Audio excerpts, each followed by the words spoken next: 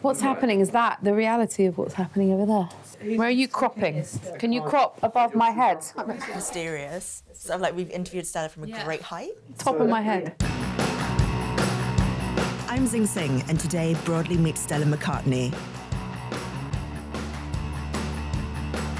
I've come to Harrods to meet with Stella as she's launching her new area in one of the world's most luxurious department stores. She's an outspoken fashion designer and daughter of a pretty famous rock star, interning with Christian Lacroix aged 15 and heading up French brand Chloe by the age of 25.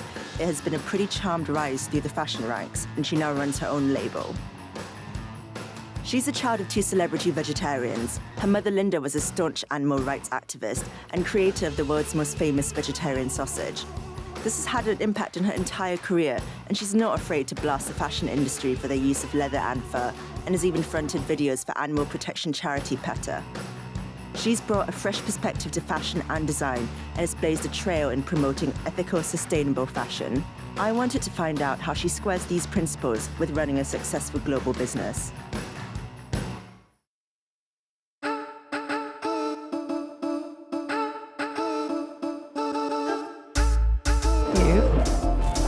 I like your bag. Hi there. Hey, how are you? Nice to see you. Nice to see you too. Did I see you at the Brits yesterday as well? You did see me at the Brits yesterday. And that's why I've got a bit of a red eye thing happening today. I'm a huge fan of your bags because you look at them and you think that's leather. But it feels so soft and it feels so real. Yeah. How much work goes into a bag like that? Oh my God.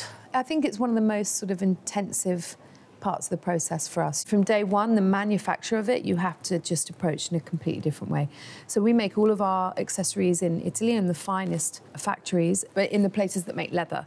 Do you meet a lot of resistance from people who are like, wouldn't it be 100 times easier if you just went and used leather, you know? I think, you know, it's funny, I had a CEO who said to me, well, you know, well, you'll never have an accessories business, right? And he's like, you know, and I was like, oh, really? It was kind of a drag. I didn't really think that was the case. Actually, if you look at the big fashion houses, they really only sell bags or shoes. You know, there's very little ready-to-wear in their stores. Our accessories business has just been growing, and we've got a hit bag, the Falabella. I know it seems sort of self-evident to you now, but talk me through why you decided to take an anti-leather, anti-fur stance. From an early age, I was encouraged to be a little bit more sympathetic to our fellow creatures. I didn't even have to think about it. It was just like, if I go in, whatever career I go into, of course, I'm not going to kill animals in the process. It's actually our point of difference, weirdly enough. You know, I was ridiculed for many, many, many years. What do you mean by ridiculed? I find, you know, were people so kind of dismissive? I just think anything different in an industry, you're kind of normally made to feel a bit ridiculous. And also, people, you know, they don't like, they don't always like people that are different, do they? Yeah, it's very you know. true. So I know you designed some faux fur, and I saw that in your autumn-winter collection last year. Do you not think that designing stuff that looks like fur and behaves like fur, do you not think that encourages the use of, you know, actual fur? I thought about that a lot. You know, the pieces of fake fur I was seeing, they were so lifelike that I was like, I don't want to use this stuff because it looks like real fur and people are going to think real fur is acceptable.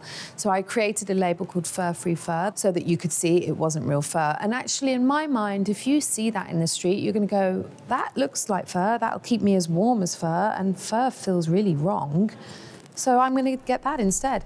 I think that the fashion industry can get away with a lot, and it is getting away with murder. Fur is the most unnecessary thing in the world.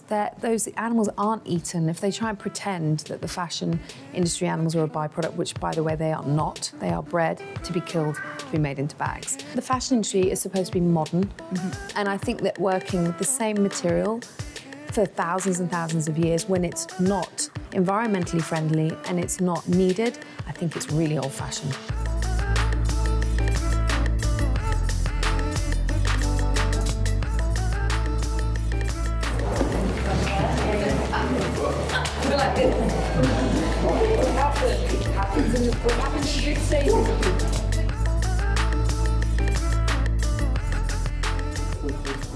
Quite like you lot.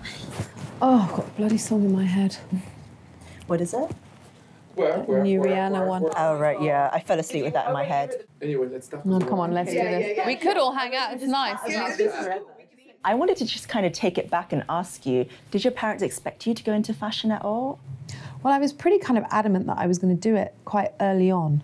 So by the time you got to St. Martin's and you did a graduate show and you had Kate Moss and Naomi Campbell modelling for you, which is amazing, which is very unusual. It feels like so long ago. I'm like, oh, yeah, I did, didn't I? I forgot about that. They were my friends. We were hanging out in London with, they still are my friends. And I was kind of in this situation where I was like, I've got a graduate show and I've got to get models and you're all my mates, like I'm hanging out with you 24/7, and is it weird that I don't ask you? Or I know I'm going to get killed if I ask you, but do I care if I get killed? And anyone else in my college, if they could get Kate Moss to model in it, they'd ask Kate, you know, damn, I think they'd jump at the chance. So I kind of mulled it over, and then I just thought, yeah, I think it just happened that I had a very famous set of parents, which didn't particularly go down well. Has that been more of a hindrance? When you were starting out, for instance, was that more of an obstacle for you to overcome? No, you know, I think about that a lot. It's been with me my entire life. And it didn't sit very well with me, you know, when I was younger. I mean, it's one of the reasons I went into fashion, because I didn't want to be put into a box and kind of be judged. I think you can be the kid of a famous person or a very successful person or a wealthy person, and you can work, and that's great. You know, or you can not work. Right, yeah, you were never going to be the kind of person who sort of lives on a tropical island and that's it. No, but that sounds quite good. No. Come to think of it. Right before Paris Fashion Week, yeah, I might just go to a tropical island. So you were only 25 when you were appointed the head of Chloe, and that must have been an enormous amount of pressure for a young woman. How did you deal with that? You know, I think I dealt with it in a way that I kind of had that wonderful naivety of being 25. Honestly, I was like, I'll just nip to Paris, work at this place for a little bit, and then I'll, you know, come back. Would you say that was the biggest risk you've taken as a designer, just like leaving the label that you started and then going over to Chloe? No, I don't think. I think there's been many risks. I mean, I think I'm full of risks. I mean, leaving Chloe was more risky than leaving my brand, because Chloe was doing great. You know, I was leaving a major hit, and then I was coming back and starting a brand that, you know, that maybe was not going to be a major hit. One of the big executives there, he said, well, you know, name me one brand that has a woman designing for it that has a global success. Like, name me one. You know, as if to kind of scare me out of my decision to leave them. As if to kind of just say, OK, well, good luck, you're going to fail because you're a woman, essentially. Terrible. And you're British. She was like, you know, name me a British brand. I think Anna Wintour actually said once that you were significant as a female fashion designer because there were so few female fashion designers working on a luxury level. Is it still the case there? You know, do you still feel like it's a man's world when it comes to luxury design? I mean, you know, I like to think it's less the case. I think that it's quite hot to be a woman designing now for women. I think people see that there's a connection there, and it makes sense. Like, wow, that one took a long time to figure out. You know, I think at the end of the day, if you're good, you shouldn't be sort of judged on your sex. You should be judged on your work. And in terms of, you know, other stuff you've done outside of Stella McCartney, the house, you've done loads of things. You've done Adidas, you've designed the uniforms for Team GB for the Olympics. Yeah. So how important is it to you that you have all these fingers in different pies, so to speak? The Adidas, that came about because I love sportswear, I love the sort of technical side, and I love that I can't do that in my ready-to-wear. I don't have access to those materials, to that kind of extraordinary athletic technology.